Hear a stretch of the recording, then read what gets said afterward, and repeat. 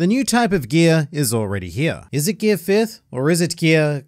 not that. So let's crack open this Queentelope and examine the new gear. Hello and welcome to the Groundline Review, your source for everything One Piece. My name is Liam, and if I was a gear, I would be Gear 0 Panda Man, which allows me the powers to contribute nothing at all to society except for munching on delicious bamboos. Thankfully, Luffy is a bit more ambitious than I am, as is Eiichiro Oda, because when asked about Luffy's future evolution in the SBS of Volume 98, Oda had this to say: "Will 5 be a thing? Right now the enemy we have to defeat is the man said to essentially be the world's strongest. Because of that, the world is in an age transitioning from 4G to 5G. G means gear, right? Sure, why not? I mean, G can mean whatever you want it to mean. It is your fictional pirate story. And given that we are rapidly approaching the make or break moment of Luffy versus Kaido, our gear shift will be occurring quite imminently, and very interestingly, unlike Sanji, the groundwork for Gear 5th has already been laid." That was a bit of a mean joke. So just to balance things out, Zoro is probably a virgin as well. And it's all going to begin with a quick round of, hey, what's that animal and why is it relevant to this discussion? A very simple minigame, the rules of which are as follows. Our protagonist, Monkey D. Luffy Boy, is daydreaming about one of the following 3 animals, and it's going to be your job to guess which of the 3 it is. Now, should you guess incorrectly, then your punishment will be to subscribe to the Groundline Review, thus resulting in consistent injections of One Piece culture being administered directly into your YouTube feed. And if you are correct, then you may have this delightful cookie. But which animal will it be? Will it be this one, that one, or the other one? Whatever the case, make your choice now and we shall reveal the answer in 3, 2, 1, and bam, it was the tiger. So if you guessed incorrectly, then you know the thing to do, and please do say hi in the comments below if you are a new member of the Grand Fleet. Welcome. So, why is the tiger relevant? Well, all of the animals in the minigame were Luffy's friends on Rusukaina, the island where he spent the 2-year time skip. And as a result of those deep bonds of beastly friendship, pretty much all of Luffy's new attacks have an animal-themed inspiration behind them. Take his gorilla friend, for example. From him, Luffy developed both the Kong and King Kong guns respectively. Then with his lion chum, Luffy crafted the Leo Bazooka. There's also stuff like Rhino Schneider, even though I don't think we ever saw a rhino on Rusukaina. There almost certainly was one though, given that Rayleigh said that there were roughly 500 creatures on the island more powerful than pre-time skip Luffy. But to figure out what Gear 5th is, this is a great starting point. Whatever happens, it's almost guaranteed to be animalistic in nature, and Luffy's 2 best friends that we have yet to see inspiration from are the alligator and the tiger. And while Gear 5th, Alligator Man, does sound admittedly hilarious, my mind would immediately move to the tiger option, which from an aesthetic standpoint is pretty fun because it's been established that Luffy can, in a process that I'm going to describe as somehow, manipulate his haki in surprisingly ornate ways, coating his body in very fashionable patterns, temporary tattoos really, and surely if he wanted to, tiger stripes would most definitely be an option. I don't think it'll just be any old tiger though. I mean, otherwise why not just make it a variation of Gear 4th, like Snake Man? And speaking of Snake Man, the manga never shows Luffy with a snake in his gang. However, the anime does something quite fun in a couple of filler scenes, because when the anime expands on Luffy's training, they also expand on his animal friends, showing Luffy with a bear, a hippo, and of course, a snake, which was a really nice touch because it gave Snake Man and all of the snaky attacks a clear origin. However, due to them being anime only, it would be difficult to speculate on something like Gear 5th Hippo Man form, even if that does sound quite phenomenal, especially since hippos happen to be the world's deadliest mammal right behind us pesky humans. Like, you really do not want to run into a hippo in a dark alley. That thing will mess you up faster than Boa Hancock crossing paths with an adorable baby seal. In the canon of the manga, Luffy is also shown to have a fox friend who tried to bring him a fish to eat after Rayleigh instituted a Luffy food ban until he could dodge 100 hits with haki. So there's likely to be animal allies on the island that we still haven't and may never actually see. That still leaves us with tigers though. And Japan has a particularly rich mythology when it comes to such majestic beasts. And mythology is certainly what we're after with Gear 5th, because Gear 4th is fun and all, but it's more about the basic animals. And if we are evolving and elevating, then naturally our creatures should follow. And in this regard, may I present to you the Nue. Now, a Nue is one of the most difficult things that I think I've ever had to describe because it's something of a Japanese chimera, or as I like to call them, a big effing mess. A Nue contains the head of a monkey, the legs of a tiger, the body of a dog, and very, very specifically the front end of a snake as a tail. In any case, what we have is a front end on the back end, kind of like Fortrix, where his head is the butthole of a chicken. Now, this guess doesn't come out of absolutely nowhere because within One Piece there is actually a devil fruit called the Tori Tori no Mi Moldo Nue. It's a non-canon devil fruit to be fair, but to be fairer, it was created by Oda himself. It was part of the One Piece Art Nue project, which funnily enough tells the story of Wano in an alternate universe. A story that Oda illustrated in the traditional ukiyo-e style, and it's actually really cool. You should definitely check it out if you can be bothered. Or you can say to yourself, you know what, yeah, I will check that out. and then never actually do it, like most people. But one of our primary characters in this story is a man named Torasugu, who has the aforementioned Nue fruit, and Luffy needs the help of his powers to defeat the villain guy, who is not Kaido, but is instead a random dude named Lark, who we don't care about because he's even less relevant than Simon. The point is more that Oda is already thinking about this creature, and it's already saved Wano once with its power, even if it was a fake Wano. To be fair, even the real Wano is fake, it's a story. And even the Chimera-style abomination fits quite well with Luffy. The head of a monkey, because obviously no matter what Luffy turns into, he will retain his own monkey-based head. Then we have the legs of a tiger, taking inspiration from his tiger pal. And as for the snake tail, well, Luffy already has a well-documented fascination with incorporating snake techniques into his forms and attacks already. The only thing I can't really explain is the whole dog body aspect, but we also don't need a one-to-one recreation. Replace the dog part with a tiger and it still gets the general point across, sort of. But all in all, Gear 5th Nue seems to be a pretty amazing option. Here's an interesting thing though. Anyone who has a basic but not advanced understanding of Japanese might have been slightly confused by the name of the Nue devil fruit. You'd expect it to be something like the Tora Tora no Mi, Tora meaning tiger, but it's actually the Tori Tori no Mi, Tori meaning birdie, like Marco. His fruit is part of the Tori family, same with Morgan's, or even Magorgan's, whose fruit instills him with both the powers of pineapple and being a current event charlatan. But why does the Nue fall into this family? Because that's right, the Nue was originally a bird, a kind of green pheasant to be precise. However, even now in its weird monkey, tiger, snake, dog body, it is still considered a bird. As are you,